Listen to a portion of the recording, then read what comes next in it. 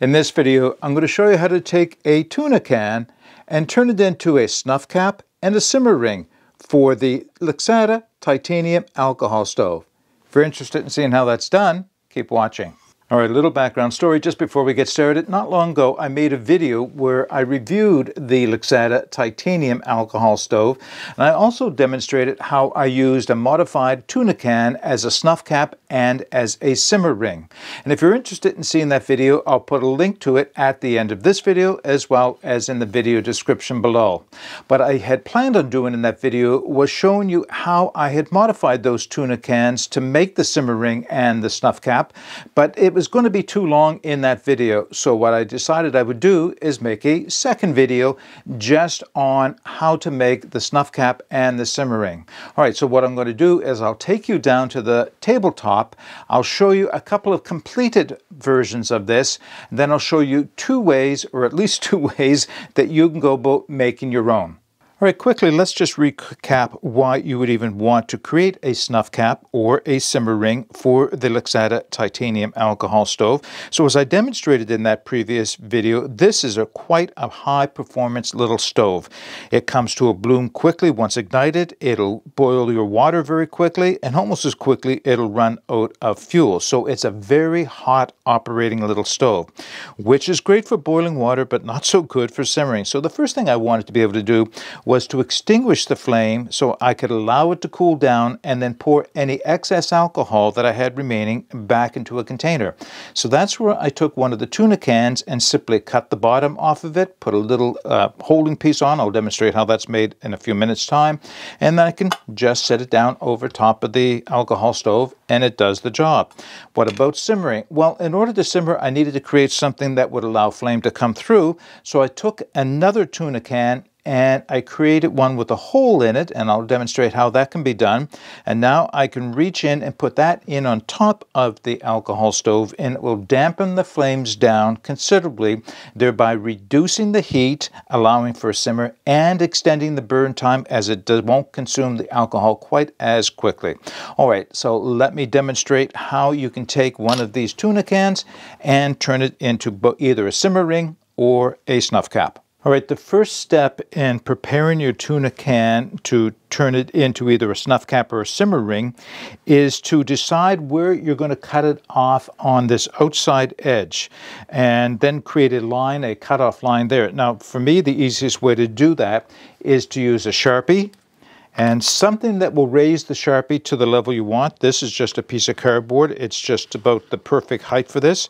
And I just bring the can into the Sharpie, run the can around until I've gone completely around the outside of the tuna can, and now you can see I have a cutoff line at exactly the height I want it to be when I'm finished.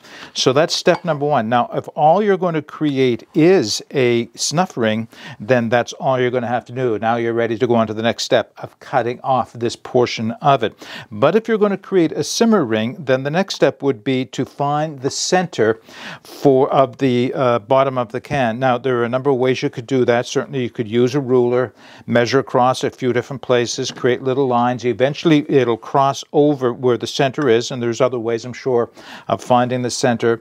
I'm very fortunate. I have a device called a center finder. And if you haven't seen one of these things before, I picked this up at Lee Valley here in Halifax, but it's ideal for finding the center of anything round. So what I have is a series of concentric rings moving out from the center with dots that you can use for marking, and they move out in half-inch segments. And what you do is you lay the center finder on top, try to find the circle that most closely matches the item you're measuring, hold it in place, take your Sharpie or whatever else and put a dot in the center hole, and I'm done. You can see now I have the center of the bottom of this can marked. and I'm ready to go. So once that I have that done, now I'm going to create a pilot hole. So I'm going to use a punch to create this pilot hole. This is soft metal. It is steel, but it's quite soft and quite thin, so it doesn't take a whole lot to punch through. You could use a drill and work your way up in drills, but for me it's just as easy to take my punch, and I'll tell you, you can do this by hand. You just push a little bit, and it's going to create the hole for the next step. So I've created a pilot hole, as you can see. So that's all I want. I don't want this pilot hole to be any bigger than that right now. Now, from here on in, there is a couple of methods that you could use. For one, cutting out the hole that you want, the size that you want, as well as cutting off the outside. I'm going to set it up in a minute and show you the tools that I use because I have them. If you don't have the tools that I'm going to use, then there are any number of ways you could do this. You could, with patience, take a hacksaw and cut your way around the blade. It will work. I have done it. It does take patience. Actually, the hardest part is getting it started until you make the first entrance through the metal, and then you can work your way along. But just take your time and you will be able to do it with a hacksaw. Easier than that, of course, would be to use a Dremel tool with a cutoff wheel and just move your way around the outside with the Dremel tool until you get it cut off to the right height. You can even use metal shears and just come in from the side and work your way down to the line and cut it just like it was a piece of paper. Metal shears will do this quite easily with this metal because, as I mentioned, it's quite thin. So that's a couple of ways for cutting it off to the height that you want. Now, if you don't have the tool that I'm about to show you for cutting the center hole, then again, you can do that a couple of ways. And one way it would be to measure and mark the diameter that you want from the center hole out, and then use those same shears to work your way out and create a series of lines coming out from the center that would end up being star-shaped, and then taking a pair of pliers and working the metal back and forth until it eventually fatigues and it falls off. Now, the challenge with that, of course, is now you have ragged edges all the way around the outside, so you'll end up having to take a file, or if you have it, a Dremel tool with a sanding stone, and you can smooth off the edges around the outside. What I'm going to do, though, because I have these tools and I find them very effective for this purpose, is I'm going to use a step drill, and I'll show you how I'll use that in a moment, and a cutoff wheel, and I'm going to use these in combination with a drill press. If I didn't have a drill press, you still could use both of these tools with a hand drill. The step drill works very easily. It's very easy to work with a hand drill and the step drill to cut it out. Not so easy to use this with a hand drill. It can be done of holding it, but you end up using two hands to try and cut the metal like this. Because I have the drill press, that's what I'm going to use. So it'll take me a minute to get that set up. All right, so I have my drill press set up on my table here, and I have my step drill inserted and tightened into the chuck. And if you haven't worked with a step drill before, they're really quite cool. They do come in various sizes and diameters, and that, different for different purposes, of course. But what happens is with each penetration of the step drill, you cut to a different diameter, and there are markings in this shelf right here that indicate what diameter I'm at with each of the shelves or each of the steps. So 1 1/4 is right up here. It's the second last of the shelf, so I know I have to come down to that depth. So I need to make sure that I'll have enough travel room underneath on the platen here to make sure I don't bottom out. And I have my center hole lined up here, so I am ready to go. All I need to do now is use my safety equipment, which of course is eye protection and ear protection. Eye protection is absolutely essential. You are working with metal here, and a small sliver of that steel in your eye will kind of ruin your day. So let me put my ear protection on.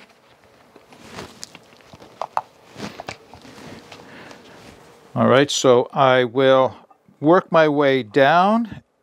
Might take a couple of drops to get it down to the right height, and we'll go from there.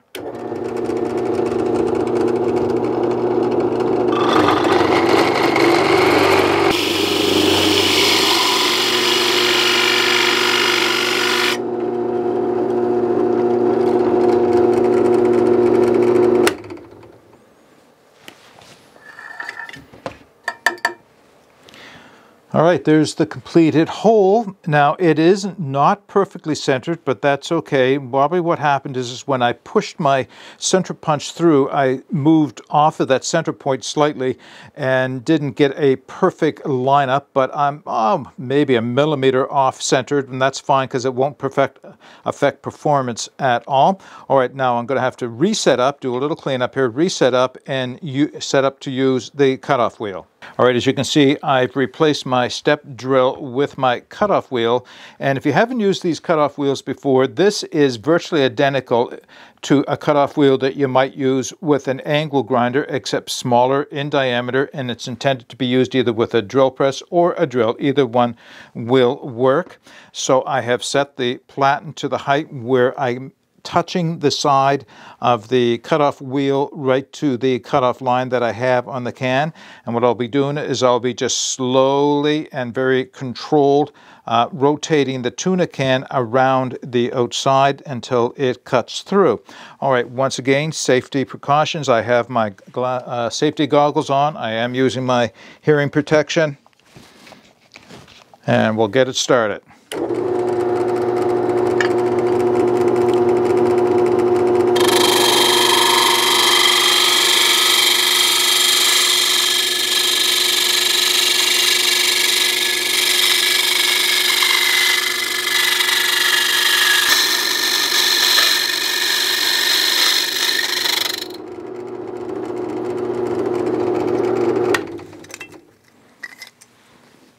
All right, I have separated the simmer ring from the base of the can. Now we can go on to the next step. All right, there we are. We have the bottom, or what was the top of the tuna can, separated from the bottom. So we're getting pretty close to being finished here. So you can see I have the diameter hole that I wanted in the bottom. I have it cut off to the height that I wanted. Now, the work that we just did result in a lot of rough edges. Now, not extremely rough edges, but there are wires of metal all the way around the outside edge here, as well as on the inside diameter there. So to knock those down, it just takes a few moments to take a few grades of sandpaper. If you start rough, it just speeds things up a little bit, and just rotate it around.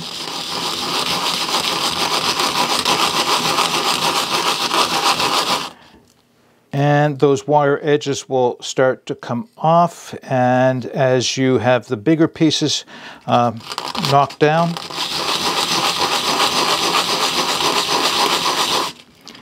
you can see some of them have come off here already. Now then you can go move down to, or up to a finer grade of sandpaper.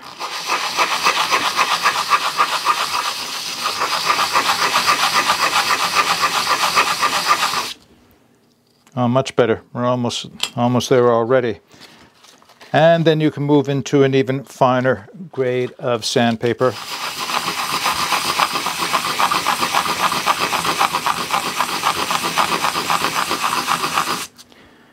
Checking the edge, that's pretty good at this point. I don't think I'll go any finer in sandpaper. I may just take the paper and work my way around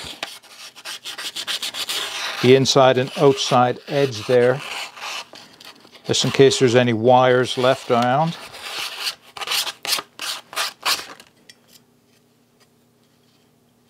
That's pretty good. I might do a little bit more touch-up in a few minutes. I think I've gotten most of the wire edges off now. All right, the same thing needs to be done on the inside of this diameter hole. So a couple of ways you could do that. You could wrap it in your finger or just wrap it up like this and work your way around. Alternatively, you could take a Sharpie or a piece of doweling or something and wrap it around the outside of that doweling and just take your time to go around the inside, knocking down the edges,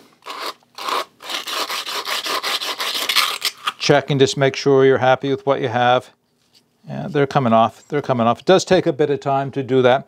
Alternatively, if you do have a Dremel tool and you have a sanding stone, you can just run the sanding stone around the inside a few times and it'll take any wire edges off and be just as effective. Okay, so I'm just going to work on that for a minute or two to get the wire edges down to a point where we'll knock them off and get the edges to a point where I'm happy that I'm not going to cut myself on them, and then I'll bring it back. All right, I took my time and worked with the various grades of sandpaper. I believe I got down to 400 grit wet dry sandpaper and knocked off all the wires, all the edges. There are no sharp edges left that can cut me. So now we're ready to put the finishing touches on this, and what we have to do now is attach some means of holding on to this simmer ring so that we can drop it on top of the alcohol stove without getting burnt, of course. So there are a couple of ways of doing that. Originally, what I had done is taken a piece of this aluminized duct tape, and that's what this is. It's a thin layer of plasticized aluminum with a peeled back backing on the outside of it, and cut a piece so that I could attach it right on the edge. So this piece still has the backing on it, but if I pulled the backing off, I could create a piece like this, reach down, and it would attach to the outside, and that works. The only challenge I have with using this is that if it's in a wood stove that has a little bit of depth, it's hard to get in without getting your fingers burnt to drop that down. So the alternative was to create something that had a bit of a lever, not unlike what you might see on one of the Trangia knockoffs. And we'll talk more about this in a minute, but I wanted to create something like this with a lever that I could use to reach down inside of the wood stove. So it's very easy. All I did is took some copper wire, could be any wire of course, and formed a rectangle out of it. And we have a piece of aluminized tape here that I'm going to peel, put inside of this a little contraption of mine, the little lever. I want to put the lever, the inside edge of this lever, as close to the center as I can, but still have enough of a shelf for this tape to stick on. So somewhere around here. You can see where I've got it there. Push down the aluminized tape. Now, I don't need all of that tape for this to work. In fact, I'm probably, I wonder if I can just tear it off, of course. Get it off my fingers. And same thing underneath. If I left it on, it'll probably, well, I don't know that it will melt. I haven't had an issue with it, but I'm just going to pull it off at the edge right here. So you can see none of it came on under the inside, and there we are. That's all there is to that lever. Now I have a lever that I can use for reaching and dropping it in on top of the alcohol stove. And I'll just show you this for reference purposes. So this is one of my snuff caps that I have used, or I do use on a regular basis. And you can see I did exactly the same thing here, which was to just fold a piece of this material after it was peeled and stick it down. This is a lot easier to get in without burning your fingers. Okay, I think I've shown you everything you need to do to make your own snuff cap and simmer ring. Let's wrap this video up. So that was a fairly easy project, turning a tuna can into a simmer ring for use on top of the Lixada alcohol stove. Very effective. If you have watched the other video that I produced prior to this one, you can see me demonstrating this in use. And as I mentioned, of course, I'll put a link to that video at the end of this video and in the video description below if you want to go back and take a look at that. So there's only one thing I would like to do to improve this, and I already have an idea in my mind, and that is, could I some way combine both a snuff lid and a simmer ring in one? Something very similar to what you might get with a Trangia, or in this case, a Trangia knockoff. Well, I think it's possible, and I'm going to attempt that. Now, if it works out, then I'll bring it in a later video. Basically, the idea will be very similar to what we have here, where a flat lid is pop riveted onto the outside ring and allowed to, then you get full adjustment, of course, of how much flame you want coming out. And in the closed position, it is a snuff sack or a snuff ring, a snuff cap, that is. So the question you may be asking yourself is, why didn't I just use one of these in the first place? Because you can purchase them for Trangias, at least. You can purchase spare snuff cap simmer ring combos and for your stove. Why didn't I just use it on top of the Lixada alcohol stove to start with? Well, it doesn't fit. It's not quite. It's almost, but it won't quite sit on top, so it won't work effectively. It'll sit there, but it gets knocked off too easily. So that's the reason why I wanted to come up with something that would not only fit properly, but would be very lightweight and very effective. It would pack away nicely. Okay. That's all I have for you in this video. If you have any comments on how I made this simmer ring, have any suggestions for improvements or alternative methods for creating a simmer ring, please put those in the comments section below. But until next time, get out and explore and take that path less traveled, because it will make all the difference. Bye for now.